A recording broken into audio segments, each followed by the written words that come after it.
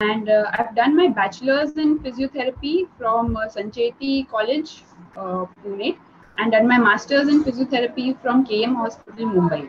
So kind of seen the best of both the worlds in Maharashtra, Mumbai as well as Pune. Then I have worked for a few years at Jaslok Hospital, and I specialize in senior citizen rehabilitation. So I've been associated with various organizations that work for senior citizens. So what I believe in is that healing is something that we can do also through various natural means. Now, of course, some cases require medication, surgeries, but not all. So whenever we can heal our body through natural ways, through diet and exercise, then that's the best way to go ahead with. So I'm also a very avid animal lover and reader. So I'm sure a lot of you must be having similar interests. So starting with today's topic, the topic is immunity in seniors. So currently, due to the coronavirus pandemic, immunity is always has been in the news since more than a year. So we'll be discussing through a physiotherapist's point of view, what all can you do to improve your immunity and how do you know whether your immunity is poor or good. So I'll be starting with a PPT.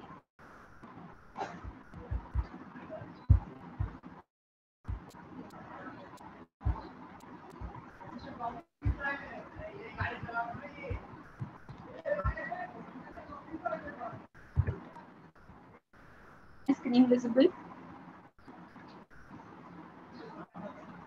Varsha, is my screen visible? Okay. So immunity in seniors. Now, I'm sure most of you must have Googled this word, this sentence in the past 1 year, which is how to increase your immunity. So, any of you have Googled this particular term? Just raise your hands. No need to speak. So I'll be able to know if any of you have Googled. So this is in fact the second most common discussion or the term that has been Googled in the past 1 year, because everybody wants to know how to improve their immunity. So why improving your immunity is important? What is such a big hoax about it? So like there are bacterial infections and there are viral infections. So treating a bacterial infection is somewhat a little simpler, because first thing, bacteria can be killed through an antibiotic.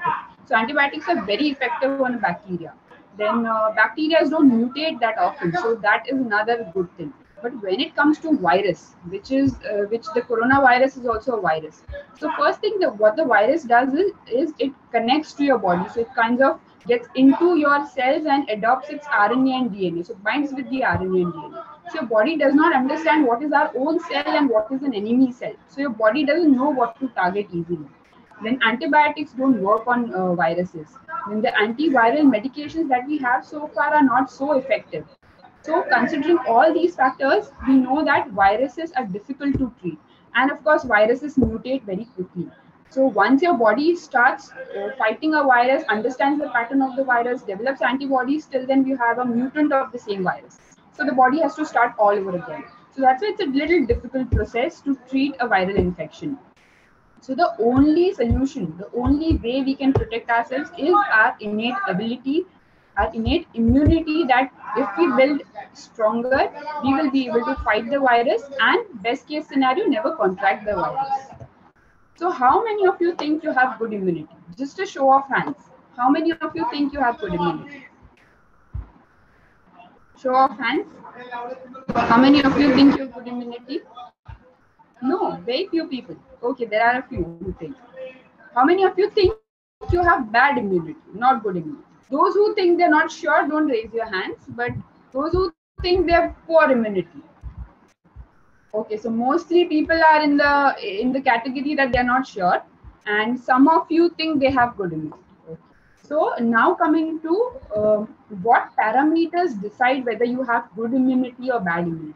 So what helps you understand how your immunity is, good or bad? So mostly I'll answer on behalf of all of you, those who raise hands and those who are confused. For them also, the common thing that we know is that we don't catch infections very easily. We don't have common issues like common cold, runny nose, sore throat, fever, cough, cold.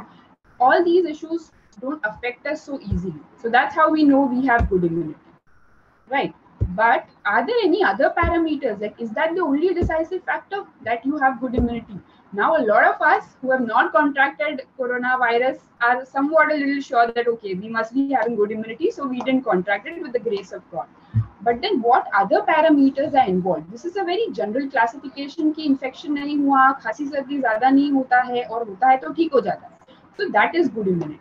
But then there are some parameters, some factors that are involved in deciding. So that is called your immunity scorecard. So now I'll be presenting something to you, which is like a scorecard. It helps you calculate how good your immunity is. So this scorecard has 8 parameters. So I would like you all, if you all have a pen nearby, also pen or paper, then just mark on it how much you're scoring, or otherwise you can just remember in your head. So first parameter, daily bowel movement. So does your bowel clear daily on a normal basis, like early morning you go once, or maybe once a day or twice a day? Does your bowel movement is clear, or you actually struggle with your bowel movements? Are you constipated? Or if you go and clear your bowel, still you don't get the satisfaction that the bowel is clear. So if your bowel movements are clear, they are everyday normal and regular, then give yourself a score of 1. And if you think they're not so good, give yourself 0.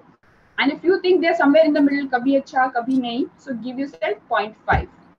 Okay, so if any of you have any doubts during this explanation, you can ask me immediately. Then no excess weight is the second. No excess weight is the second parameter. So are you obese? Have you recently gained weight, or you've always been on the higher side of the weighing scale? So if your weight has been higher always, or you've recently gained a lot of weight, that shows that your immunity is susceptible to going down. So that's why if your weight is normal, in the normal range approximately, then give yourself a score of 1, add a score of 1 to the previous score, and if not, then give yourself 0. Then we go to the third point, clear skin. Now I'm sure a lot of you will agree with me, especially women, that clear skin has always been our problem. So do you have clear skin or not is also a sign of how good your immunity is. Why do I say so? Why is there a connection between skin and immunity? Because what we eat, how our bowels function, everything shows on the skin. So what is inside is what shows on the outside. So that's why if you have clear skin, that means your immunity is actually good because your body is functioning well from the internal point of view. So that means even your immunity parameters are stable. So give yourself 1 in case of clear skin, 0 in case of poor skin, or 0.5 if you think okay, काम चल जाता है, 1 and 2 breakouts here and there is okay. Then absence of laziness. So how does your daily routine go? Are you too lazy throughout the day? Do you feel tired? Do you feel lack of motivation to do things in the whole chores of your day? So how does your day go? If you are completely energetic, always ready for a new challenge, always ready to go here and there and active, that means you give yourself a score of 1. And if you think you're too tired or lazy or don't feel like working, then you give yourself 0. Then strong sense of hunger. आप सबको पता होगा जब हम बीमार होते हैं हमें भूख नहीं लगती है. When we have fever, when we suffer from some illness, hunger is the first thing that goes. We have no appetite. So not having hunger is a sign of ill health. So if you have a strong sense of hunger during noon time, you feel like भूख लगी है, अच्छे से कुछ खाते हैं. So that is a good sign of immunity. Especially today since it's raining heavily. तो आज किस को चाय के साथ तले हुए पकौड़े खाने की hunger लगी है. So all of you have good immunity. Just an example. So give yourself 1 for good sense of hunger. Give yourself 0 for poor sense of hunger. Then deep sleep. 7 to 8 hours sleep. Good sleep. You wake up fresh in the morning. That shows you have good immunity. And if your sleep is very much disturbed, that's a yellow card because your immunity is getting affected because of it. Then no pain in the body. An occasional pain here and there because of some issue is okay once in a while, but regular pain in the body means all your body is focusing and diverting the resources to is treating the pain. So your body is not diverting the resources to your immune system, hence any infection will catch you also easy. So that's why this pain and immunity is related. So I'm sure all of these factors, at least some of these factors must be new for you, because we've never thought of immunity being connected to sleep or pain or hunger or skin. but it is very important that there is a connection, and once we understand the connection, we can work on the connection and improve it, of course. Then the last one is positive thoughts. So no matter how other factors you're taking care of, but throughout the day, if you're not positive, if your attitude towards life is not positive, that also shows that your immunity is going to go down. What you think you become, mind over matter always. So that's why positive thoughts is important. So analyze yourself right now. Do you think your day goes in positivity? You always have a positive outlook towards life, or you have feelings of resentment, anger, guilt, or other kinds of negative feelings that are building up inside you? So that tells you that if positive thoughts you've had, then give yourself a score of 1, and if not, give yourself a score of 0. So now we come to the scorecard calculation. These are easy parameters, right? Not very difficult. So can any of you unmute yourself and tell me who scored 8 out of 8? Anybody who scored 8 out of 8? No one? Hello, yeah. I got 7.5. Only that clear skin. That clear skin, you know, there are little brown patches here and there. So I gave myself half. Okay, wow, lovely. 7.5 is also a very good score. Anybody else? Yeah, 7. 7. I got 7. I got 7. About that skin, you just explain why it comes brown. Yeah. Please explain us. Yes, ma'am, we'll take it in the end. We'll take the skin. There are some brown patches on the skin. So that's right. The only... Okay. 6.5. So that's why you gave yourself point. 6.5 is also good. Good. I have got 8. Anybody else? I got 7. Yeah. 7. Wow. 8. Who is the one with 8? Shama. I want very nice.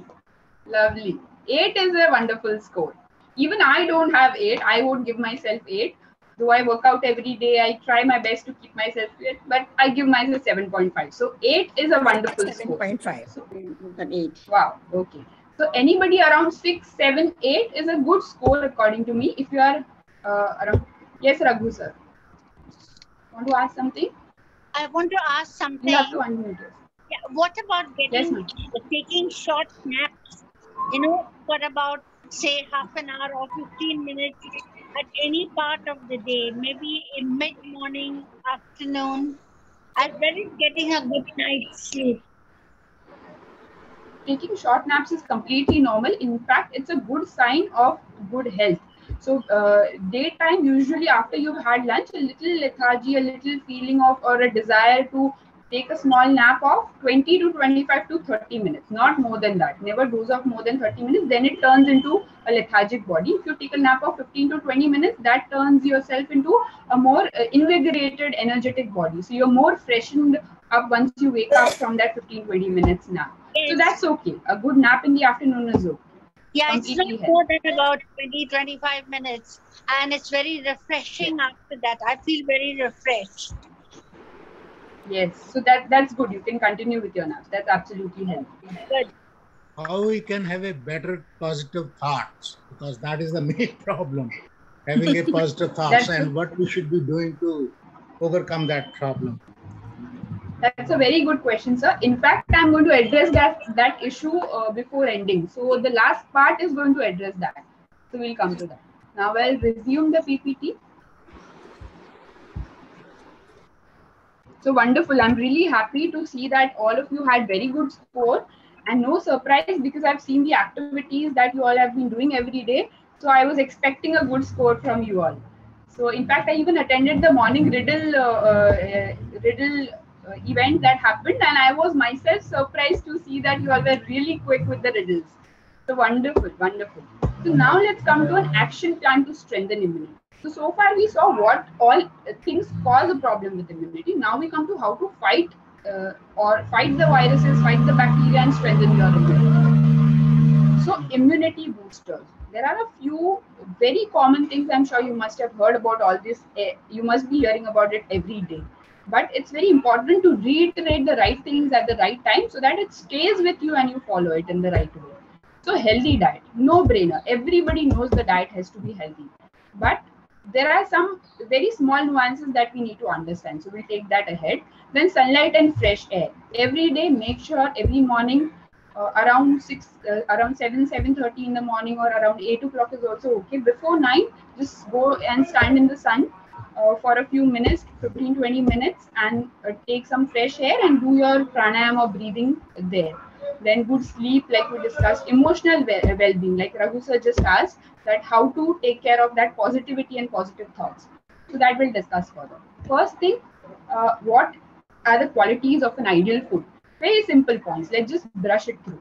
Sattvic food, wholesome food. Sattvic food means something that has good energy to it, good positivity to it.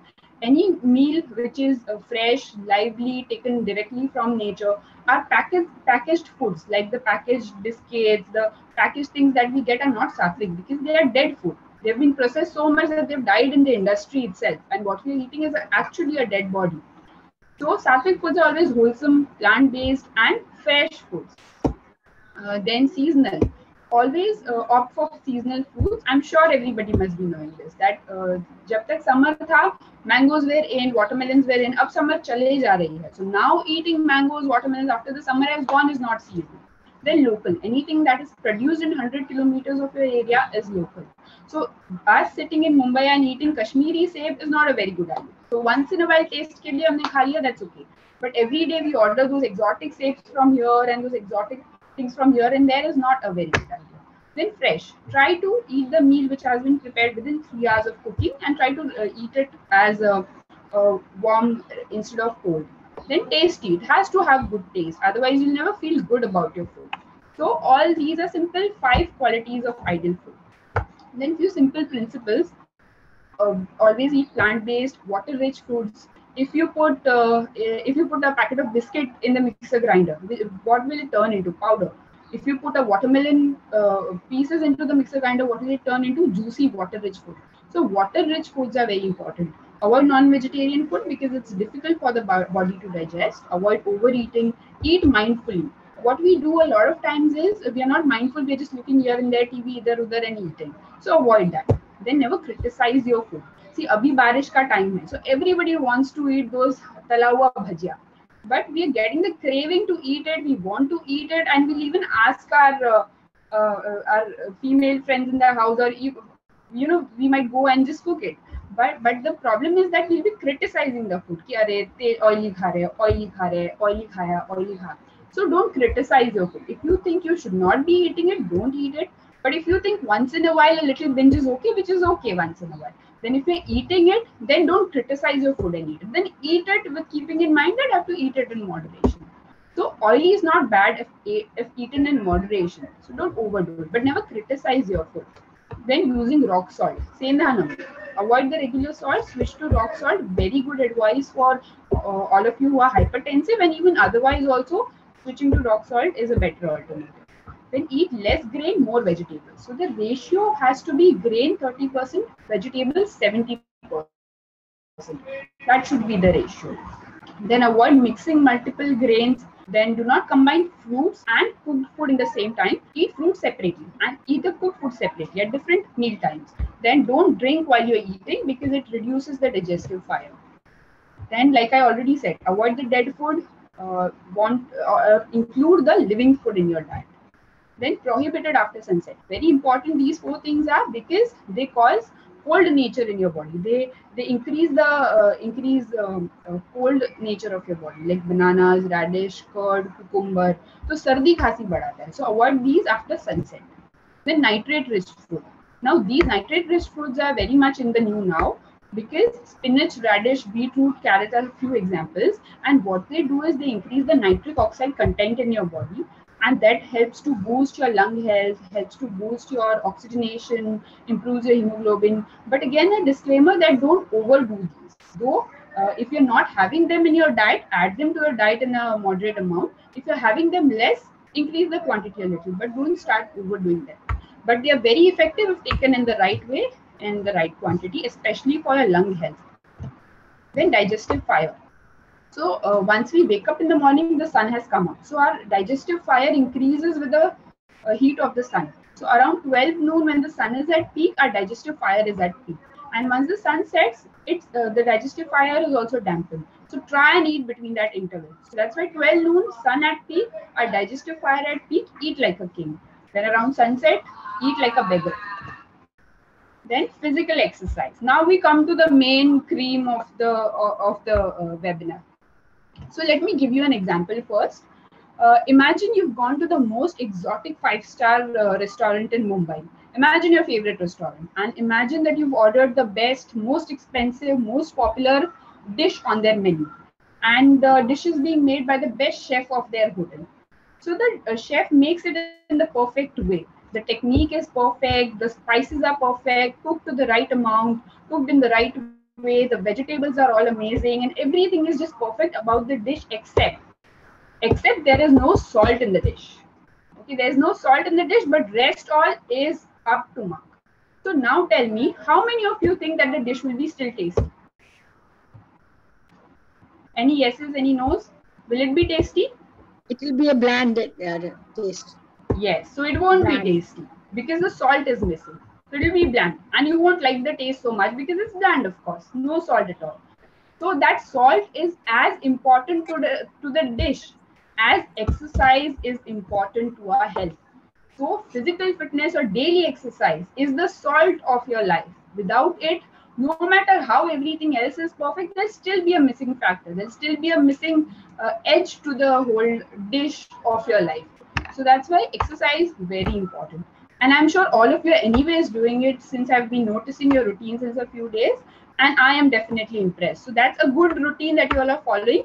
Let's just work towards refining it a little more through my help. So now this is just a fun activity. I was inspired by the riddle thing early in the morning. So please tell me, what do you see on this? A rabbit. Rabbit. Okay. But we Anything can also else? see a bird which One is the side other is way. rabbit and the other side is a The other side is the face, so it is like a rabbit. Yes. eagle. Eagle. Not eagle. I see both the rabbit and the duck. Yeah. Yes, correct. So there is a rabbit and there is a duck. So some of you saw the rabbit first, some of you saw the duck first, and it took a little time to readjust your perception to view the other one. So that's how things are in life. We can take things as a perception. So coronavirus, for example, a lot of us have thought that such a thing has come over us and there's no hope. And some of us have taken inspiration out of it and moved on with something positive. So just a perspective difference and a lot of things change in life.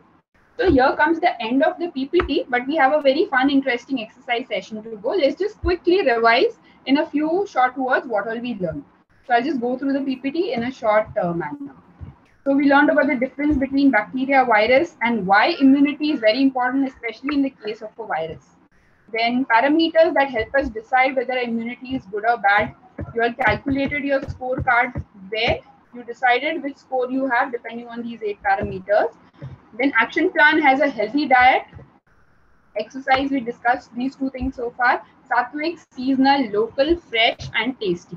Then eat plant-based, avoid non-veg, avoid overeating, never criticize your food, switch to rock salt, increase the content of vegetables and water-rich foods in your diet, avoid fruits and cooked food at the same time.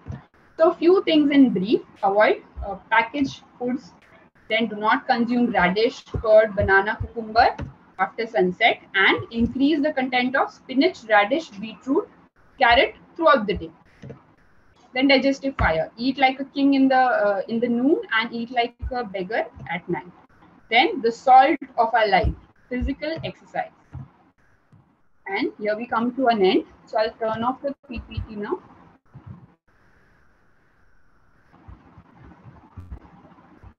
I have a question. Yeah. Yes, ma'am. One of the points was do not mix multiple grains in the same dish. Yes. If I make a porridge of lapsi, millet, and quinoa seeds, what about that? It's mixing grains. Yes. So, ma'am, what happens is when you mix a lot of grains together, no, they're difficult for your body to digest because they are, anyways, grains are a little heavier for the body to digest as compared to vegetables. So, when you mix them together, they are difficult for your body to digest. So, those people who have bloating issues, issues with digestive problems, then for them, mixing grains is not a good idea. Even overall, mixing grains is not a good idea. If you're having chapati, have chapati, whole wheat chapati. If you're having ragi the next day, have ragi on the second meal. But mixing multigrain atta is actually having a multigrain atta, or mixing few or many grains together is actually not a good idea. The body gets confused because there are different enzymes secreted for digestion of different types of grains. So some part will stay undigested if you have those mixed grains. So that's why that point is important. So you can avoid. I didn't get it completely. So what you say is not to mix grains. It's better to make it one grain. Yes, correct. Got it right. So which is good, wheat or jawari?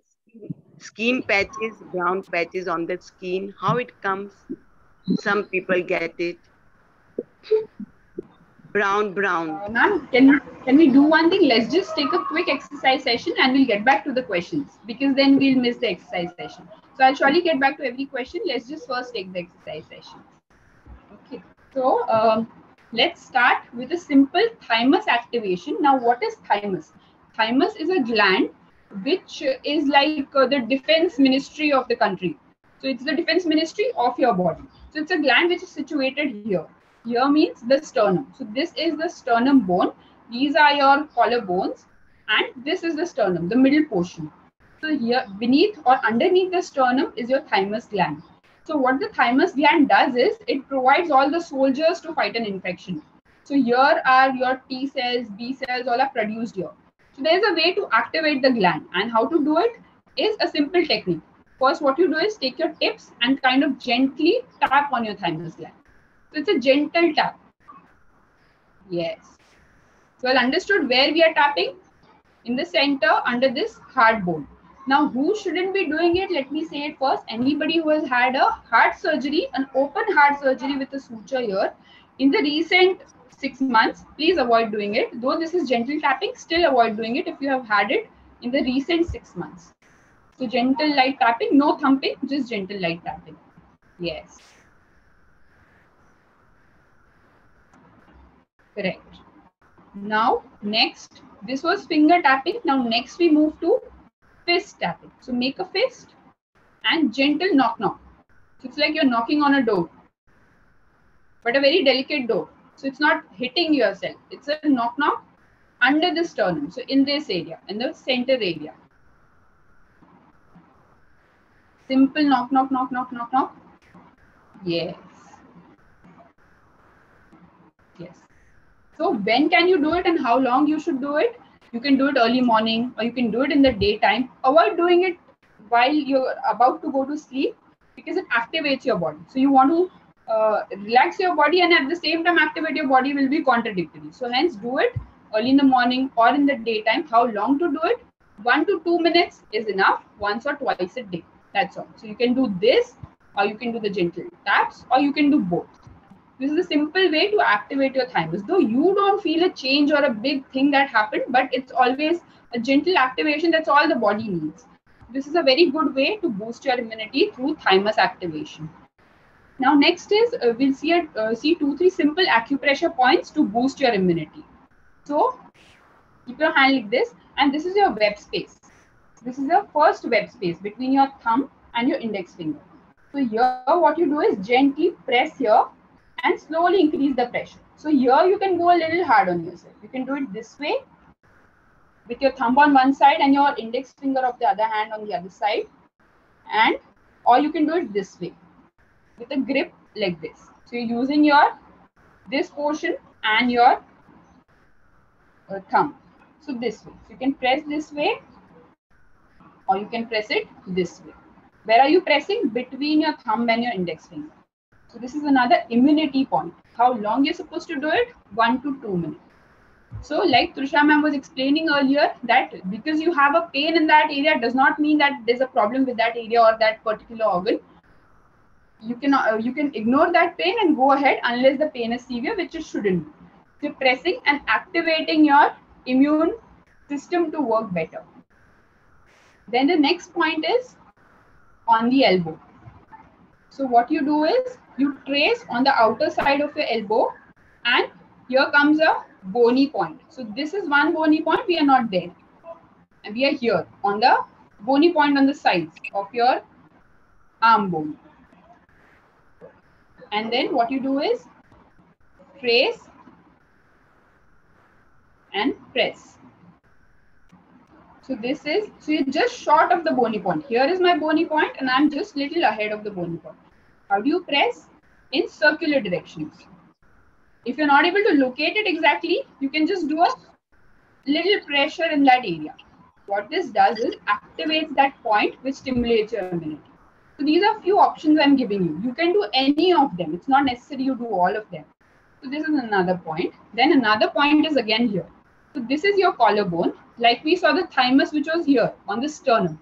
Now we go a little on the depression of your collarbone and then press here in circular motion. Yes, like this. You can do it with your thumbs also if you're comfortable that way. This is your collarbone and you're just under your collarbone here. And you're pressing it. Yes. So this is another point that activates your thymus gland. Thymus gland, like I said, produces the soldiers. It's like the military training academy of your body. So here are all your soldiers being trained. So activating or stimulating them is always a good idea. And there's a lot of research that supports this, that it does bring a positive change to your immunity. So next we move to 2-3 simple exercises that I'll show you. I'm sure you all are already doing a lot of exercises, but let's just do a few simple ones with me today. So sit comfortably, keep your phone ahead so that I can see you and you can see me. Now, first thing we start with diaphragmatic breathing exercise. So one hand on the upper chest, one hand on the lower chest, just above your abdomen. And now you breathe in through your nose and breathe out through your mouth.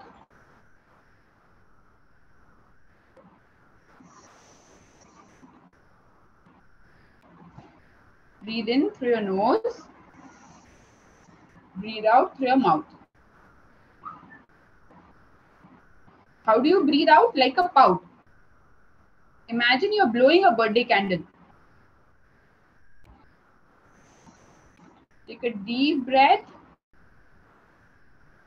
Very good. Pushpa ma'am, very good. Anna ma'am, Shireen ma'am, all doing great. Keep going. No holding your breath. Just breathe in.